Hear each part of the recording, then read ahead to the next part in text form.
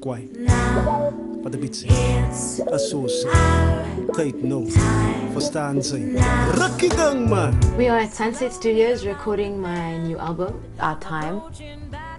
The idea for me really was to create something a bit more modern and something a bit more piano driven. A source. Take no. The reason why I called it Our Time was because I really felt that I was part of a new generation of South African artists, a new collective. And it really is our time, the baton is being passed to us. It's been a great privilege to work with Bokani Daya and to have someone that's on the same wavelength as you and really has the same kind of vision.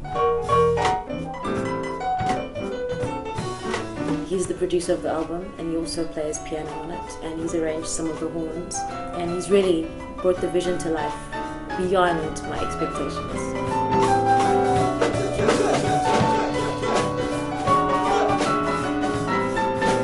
He really has a foot in the past in terms of old traditional jazz as well as more modern forms of jazz such as Robert Glasper or Gretchen Parlato or Soweto Kinch. The album also features Benjamin Jefter on electric bass, Marlon Witboy on drums, Jane Cooper on bass and Kisangwa on drums for some of the tracks, Riccardo Moretti from Italy, Gorm Halfield from Norway on guitar, Sia Charles on trombone, Justin Balaise on alto saxophone and James McClure on flugelhorn and trumpet. And Jitsvinger from Cape Town is adding a bit of a colloquial flair on the album, making it proudly Cape Townian. Melanie Scholtz. Hoe smiley apie? Van uitstel kom afstel, vat 'n kans free. Jouself klim. When I met Jitsvinger, we just connected. He's a poet and he really speaks of how we grew up, which I think for me was really important to pay tribute to that part of my culture. Next level met Melanie Scholtz met 'n zin, bots op die pessimis wat op die kruk so.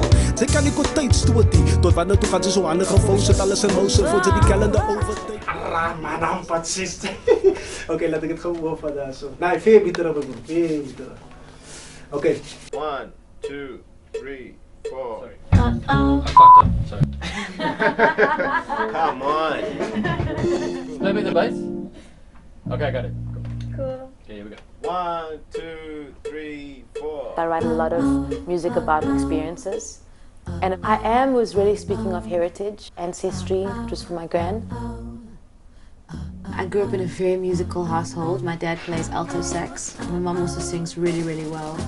And my grandmother always had music playing, always encouraging me to sing and to have music as part of my life. Just like that, you were out of this world, a bird that couldn't be heard, like the night when the day is dawning. When I was 16, when my dad introduced me to Ella Fitzgerald, Nancy Wilson, and I thought, wow, this is like music that's got such a strong heritage. And I just naturally found myself gravitating to that music.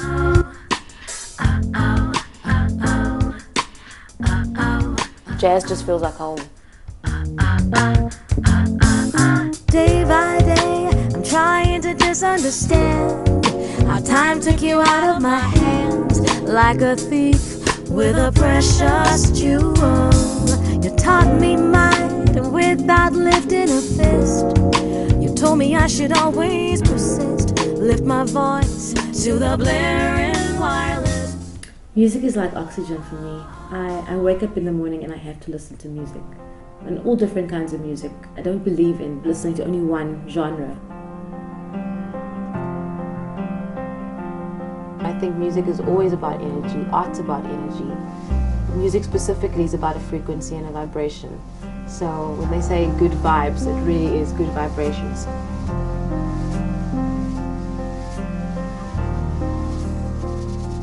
There's a dream far beyond the outer realms of time. Music really helps you find a secret world in which you can escape, in which you can create a whole new reality.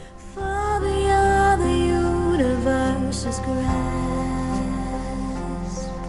It's when I have you in my arms, nothing compares. It's like I'm on a year in. I think music has always been the most faithful lover, friend, companion, warm blanket when things have gone spectacularly wrong in my life, but it's also been there for me at the most joyous times.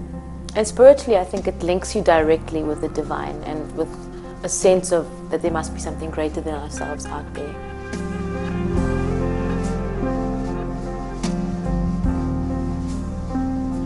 You're so close,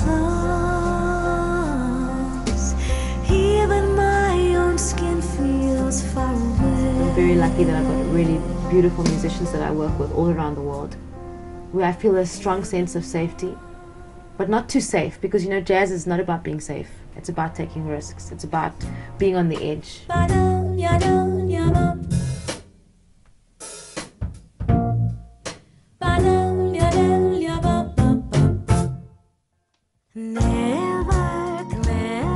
There's one line in Wicked Ways where it says, never clever ever, living one foot on the ground.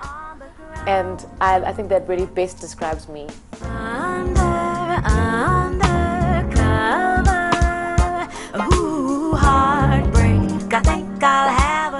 When you're not happy in a certain situation or in life, you're restless, you're looking, you're searching. The happiness inside my brain. Wicked Ways was really about my hunt for happiness. The childish joys that were my toys, but only I can. I don't want people to feel like anyone can pull them back down to earth with this album.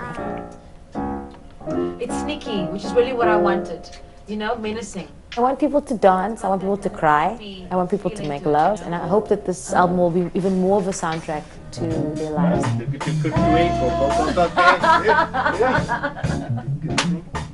Oh my God, Shane, you're killing me! We are making jazz hipper. We are making it more accessible.